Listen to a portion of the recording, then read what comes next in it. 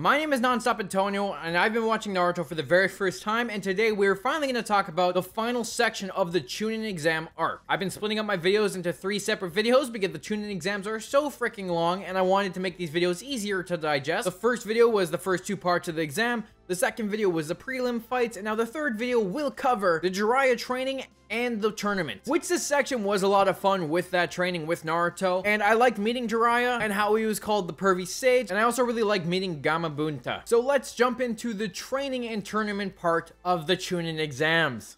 Welcome to NonStopAntonio, where I talk about everything nerdy. I love Marvel, DC, and anime, and if you do too, I hope you enjoy this video.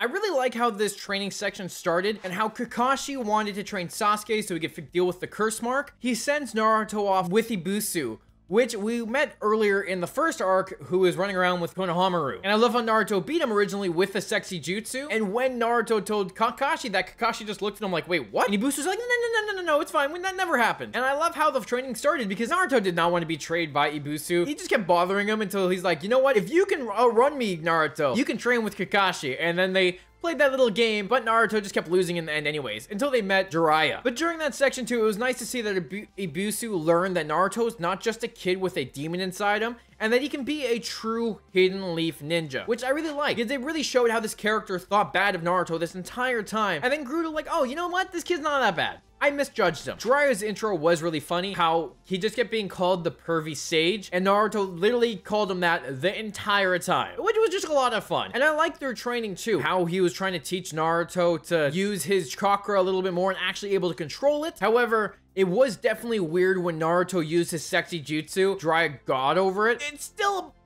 a kid. He's still a boy and he's still a kid, and that's just so weird. But Jiraiya did end up taking that seal off Naruto, which ended up working out well. However, I don't understand what the point of putting the seal on Naruto in the Forest of Death was, because he just got it removed not long later. So it's not like Orochimaru really did anything in the end to Naruto, because Naruto was fixed by Jiraiya in the end. And I like how in between the fighting, we find out that Orochimaru and the Sand Village are trying to take down the Leaf Village, and that they have this whole plan coming to try to kill the Hokage. And then Gaara kills Dosu, because Dosu tries to kill him. And then they kill Hayate, because Hayate was watching them, which starts setting up what the arc is going to lead to, because by the end of it, it leads into a war of the Leaf Village. But let's get back to the training part, because that just kind of happened in the middle, just to kind of lay seeds for the next arc. Because I like how Jiraiya teaches Naruto to summon the toads. Naruto can only do a tadpole the entire freaking time. And I like how Jiraiya's like, okay, if we want to get you to summon something bigger, we have to get your emotions running high. And he asks him like, who do you like? Who do you love? And Naruto's like, oh, I like Sakura. So he's like, okay, go hug her. So he tries to go do it, and Sakura just freaking decks him, which I love when that happens. It's always a fun moment when Naruto gets decked because of Sakura.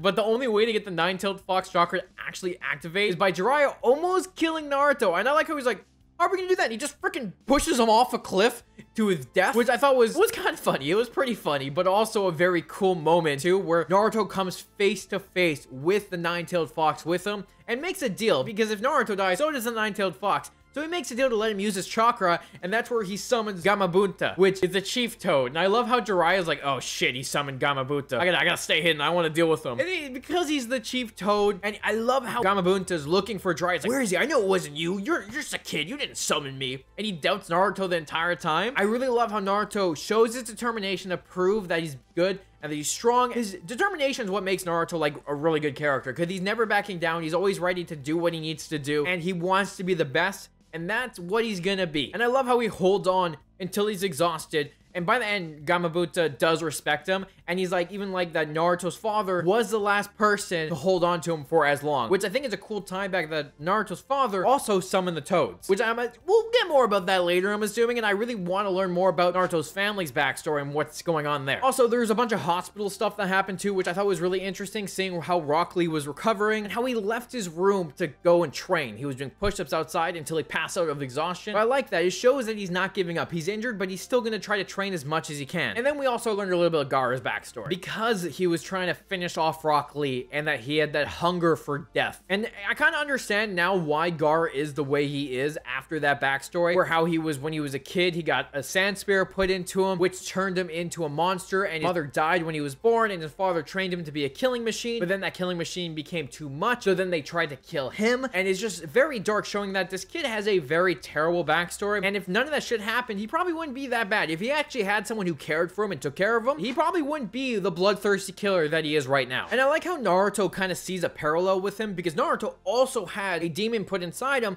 and Naruto can relate about being isolated and everything, but Naruto never had someone try to kill him. And that's probably a little bit of the difference, where Naruto still had some people who cared about him in the end, but Gaara had no one. So you have the two different outcomes. Gaara is like the worst case scenario about what Naruto could have turned into, which I really like the parallels there. I'm looking forward to seeing more of him in the future, because it sets up parallels and where they're both gonna go. I feel like Gaara is gonna come around eventually because of Naruto, and I'm looking forward to that. Now let's get to the final fight. This is where it had some good moments as well. Like the prelims, they had another good moments. Like, there's not as many fights, and some of them ended very quickly, but then we get a very good moment with Naruto and Neji. And I really looked forward to this fight because of what he did to Hinata. But also, the fight wasn't just about the fight. We learned a lot about the Hyuga clan and Neji and what happened to him. I actually really liked. And I didn't hate Neji as much as I did prior, because it made me realize that Neji had a shitty upbringing, and that's the reason he's such an asshole. And the fight was pretty awesome, showing Naruto losing, because Neji can use his Byakugan to block all the chakra points on Naruto, but he doesn't realize Naruto has 2 sections of chakra, so he wasn't able to block them all. And in the end, Naruto was able to trick him by digging underground and uppercutting him in the end, which I thought was a great move. I am a little disappointed though that Hinata never got to watch the whole fight because she passed out, so I am interested to finding out what's wrong with her, because it never got resolved by the end. But I liked how the fight really showed how smart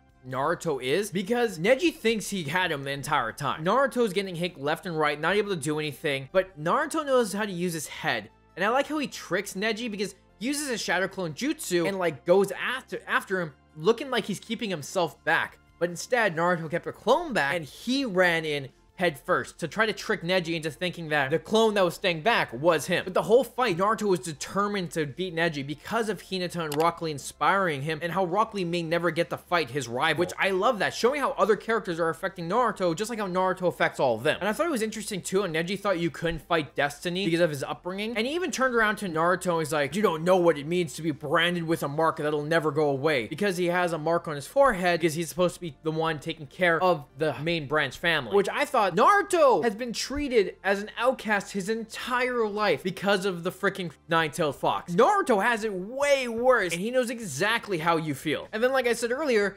Naruto taps into the nine-tailed fox chakra and moves stupidly fast and is able to beat Neji. And I like during this too, because this is one of the big moments for Naruto, because he finally gets recognition. Everyone used to doubt him, and they see him win this fight and how strong Naruto can be, and they realize, well, shit, this kid isn't a joke. He is actually really good at what he's doing. He can be a good ninja. And I like how everyone kind of realizes that they were wrong about it. It's a good moment, and I love when characters get their recognition and everyone realizes how wrong they were. Now let's talk about Neji's past. I specifically didn't talk about this during the fight, so we weren't going back and forth. I wanted to talk about it after, because the key detail in this fight was Neji's past and why he was fighting. Because we find out that his father was Hinata's father's twin brother. And I thought this was really interesting, because Hinata got kidnapped when she was a kid by another clan. Hiyashi, her father, killed that guy. But then they tried to turn around and be like, oh, we didn't try to take her. You killed him for no reason. So they wanted Hiyashi's body to settle the blood debt. But instead, Neji's father took that place and died instead. I like how it's like, it looks like Hinata's father's an ass. He gave up his own brother to live and all this other stuff. And then we find out after that his brother did it himself. It was his choice to die the way he wanted to. And I like how Neji learned that at the end, showing that his father didn't die for no reason. His father chose his own way to die, so he had his own way out rather than just kind of dying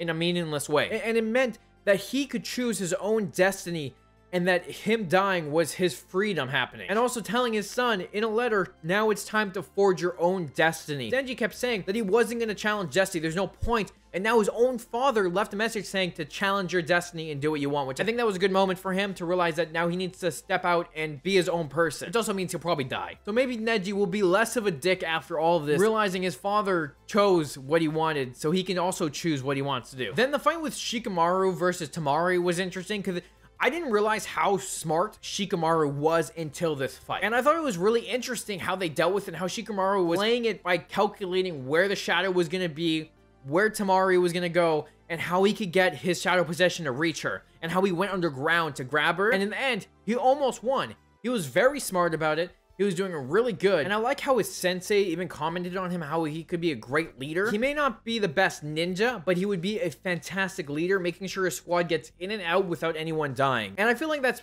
foreshadowing his journey in the future, showing that Shikamaru will probably be a good leader, he just won't be the best fighter, which I'm interested to seeing how they deal with that going forward, because I feel like that'll be pretty cool to see him lead. If he is this genius level IQ, and I think he can make some pretty cool battle plans. And I like how he's so close to winning and he just gives up, because he realized that his chakra was almost up, but at the same time, it would be way too much work if he won, and he didn't really want to do it. So he's like, yeah, I quit. I was like, are you kidding me? I'm like, you were about to win. Except that whole section just showed how smart he was, and I really liked it. But now we finally get to the Gaara versus Sasuke fight, and I love how Kakashi and Sasuke, after not being there the entire time, show up making a cool entrance. And Sasuke's got a little bit of a new look to him. And I even love how they commented, like, do you have to make a cool entrance? Like, we're finally here, let's start the fight. But I like how when Gaara is heading down to the fight, you see him murder 2 people right in front of Shikamaru and Naruto, and they both sit there shocked because they're like, if we were 2 seconds sooner, we would have been killed, because they couldn't have fought Gaara. And it really shows how strong he is and how strong the demon in him is and how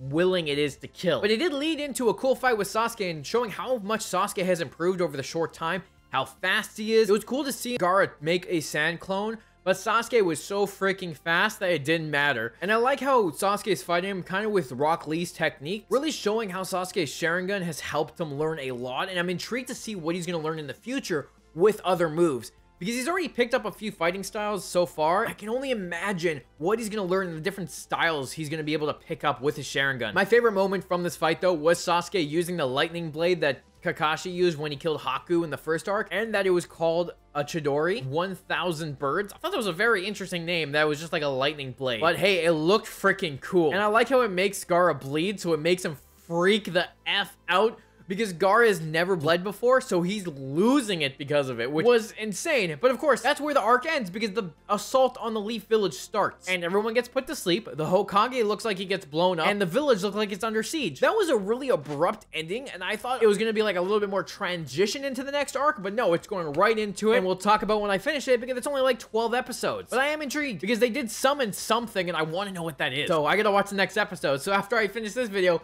we're going to watch more Naruto. But overall, my final thoughts on the exam arc, it was really good. The fights were awesome, and I know they're only going to get better, but like the character moments and how they developed during this arc was fantastic. Showing Sakura get a backbone, having Rock Lee show his determination, how he won't stop, Hinata learning how to be stronger and not back down, and Naruto taking in everything he's learned to be a better person and finally getting the recognition that he deserves. And honestly, surprisingly, my favorite fights weren't even with Sasuke and Naruto, which I thought they were gonna be, other than Naruto versus Neji. But I mean, like the main fights prior to the final ones, because easily my favorite fight was Gaara versus Rock Lee. The animation was awesome, and it really showed us a lot with Rock Lee as a character. But I also really like Hinata versus Neji and how Hinata would not back down.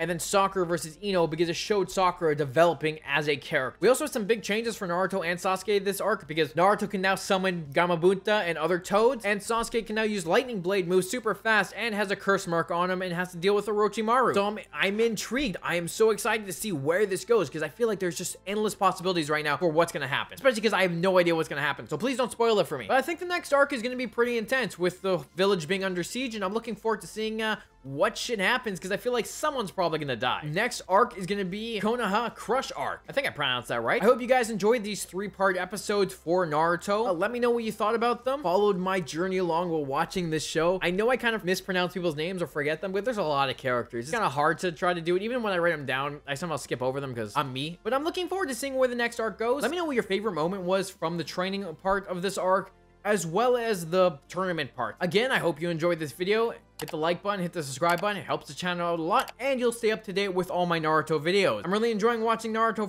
for the very first time, so thanks for watching, and I'll talk to you later.